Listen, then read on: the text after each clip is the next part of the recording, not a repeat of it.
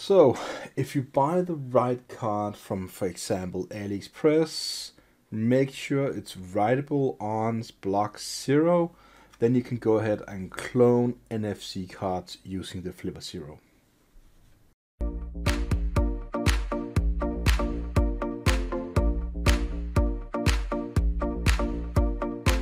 This content is for educational purposes only.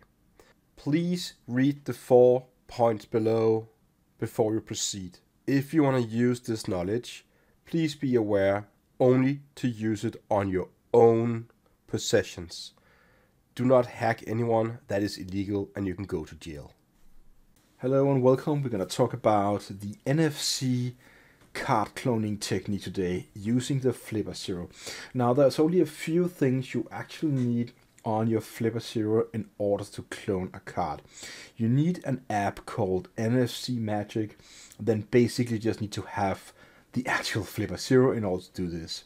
Now, first of all, let's go ahead and connect our Flipper Zero to our computer using our normal USB cable, just like that. Go ahead and click connect on labflipper.net. That's the way to go. And this is the one you're going to pair it with. And now we are pairing our Flipper with this website. On this website, we can go ahead and click the apps, go ahead and write NFC in the top. And if you don't have the app NFC Magic, just go ahead and click install it now. And then you have the app on your Flipper Zero. Now, I also have a video about this web page right here on my YouTube channel where I talk about this is a verified page.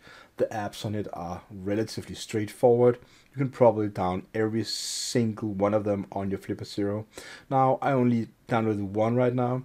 So a few things you need to worry about when you're gonna go ahead and clone your card is, first of all, the first factor is speed. So when you have your very normal card, you have something for your jobs, like this particular card, you say beep, and then you think, I want a duplicate card for me to use. All right, so first of all, you need to read the card. Now, the way you read that card is to use the built-in card reader on the Flipper Zero. After that, when you read it, and that's going to take some time, depending on the actual card you're trying to read, it can take 30 minutes, an hour, and sometimes it can take like beep, a few seconds. Most and probably what you're going to find is it's going to take a bit. The one I have for my job took around 30 minutes, but that is the way it is because of the not that powerful CPU in the Flipper Zero. It's not that power hungry as well, which is why we can have the Flipper Zero running with almost no battery for a very long time. That is the true and raw power of the Flipper Zero. You can have it in your pocket and it will not run out of power anytime soon. Go ahead and use NFC Magic to write the actual data to the card. So I'm going to show you how to do that in this video.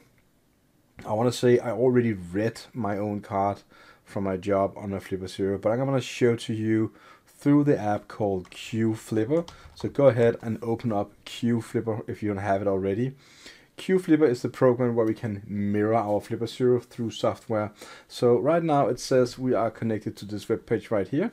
So we basically need to disconnect it. So we can break this one there. Now we're disconnected. And then we should be able to connect our Flipper to QFlipper. So now that we have QFlipper running, and this is just a word of caution, if you connect it to the web page labflipper.net first, you have to, in most cases, just pull out the cable on your Flipper Zero and pull it in again in order to let Windows, if you're using Windows or other operating system, to recognize or reconnect the Flipper Zero, because it kind of acts like a USB stick. So the plug and play driver needs to recognize the device one more time. It's going to take you around 30 seconds and then going to boot up in QFlipper, just like the one program I have running right here. The way it will look is basically just like this when it boots up. Go ahead and just maximize it and then click the button here and go and navigate to NFC. And basically what you're going to do now is just press read, and then you're going to take your card you're going to read, put it onto the Flipper Zero just like that. Don't move it, and depending on if you already read the card or you didn't read the card, this and that, so on. This can take quite some time. But in this particular case, it already found the card because I already read the card once. So what we're gonna go ahead and do now is to go back and just say exit. Under saved cards, you will see the card that you just scanned. So what you're gonna do now is to go back under the apps. We installed the NFC Magic. Just scroll down a bit to NFC and go ahead and pick NFC Magic. What you're gonna go now is go ahead and run the one called check magic tag. That's gonna enable the Flipper Zero to recognize the card it's going to use, which is why it's important now we just stop for a second. What you're gonna need to have is a NFC block 0 card, which is probably this one right here. Let's see, just yes.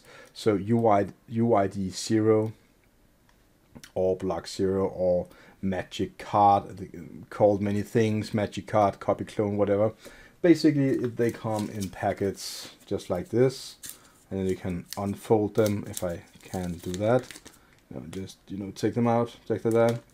And I have one of them right here, which is the magic card. So what you're gonna go ahead now and do is to take it under the Q Flipper, and it's gonna detect it as a Gen 1 AB. So what you can do now is press more and write, and then pick whatever thing you have, and then click continue. That's the card you already read, and boom, you're done. And then you can check it one more time and it should be good to go. Now, depending on so many different things, and this is not a to Z tutorial on everything, this is just basically how do you read it and write it on your card.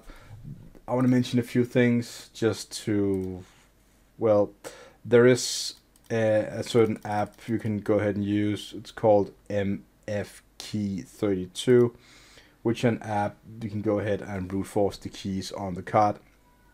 If you need to do that some certain way, well, or reason, you have to use that kind of app right here, which is also present, I think, here on. So let's go MF on the apps. What was the name again? Key something. Yeah, it's right there. So go ahead and install that app, and you can read everything about it right here. And what you're gonna go ahead and check out is basically the writing of data to magic cards. And it does talk about here that the standard NFC cards have unique identifiers and so on, and we cannot change those. So that is why we need the UID re-writeable NFC card, the white one I have right here. So I should be able to use that card on my job. It does talk about different kind of supports here. You're gonna go ahead and check that out. Some cards you cannot read because they are not within the, well, it's without the, they're not a part of Flipper Zero repository, so it is the limitation of a Flipper Zero. If you want a device that's gonna be able to read more different cards and faster, you need one of those Proxmark 3, I think they're called, and they're quite, well, a little expensive compared to Flipper Zero, but they're also worth it if you're gonna go ahead and create your own cards. So basically, this is how you're gonna do it. That's the magic step. Use the app here, NFC Magic. Just read the card and have these magic cards. You can buy them from AliExpress. That's basically what you're gonna go ahead and do. You can also use it on the normal tags and so on and so on. Now, depending on the card you're gonna try ahead and clone, if it's an easy one or a bad, card, it's gonna be easy for you to duplicate them. Just want to say basically that this is the way you're gonna do it. If you wanna play around with it and talk to your boss, about how to increase security and so on, basically have to invest in better card systems with higher security, and some challenges saved on the card. So whenever you are trying to log in, could, for example, be challenged with a code or something like that. So you have to do some physical, extra authentication. So I want to say, really hope you learned something from this video, and I hope you will go ahead and check out, some other videos on my channel. Please play in mind that, this is of course only for educational purposes. I don't think it's a good idea for you to go ahead and check out other different cards if it's not yours. don't do it. It should only test your own cards. So please consider subscribing to this channel. You know, I have a wide variety of different kind of videos about penetration testing and hacking and so on. This is a bit more serious video, but depending on the type of video you find, I might be in a more jolly mood. Alright, so see you again online. Have a really nice day.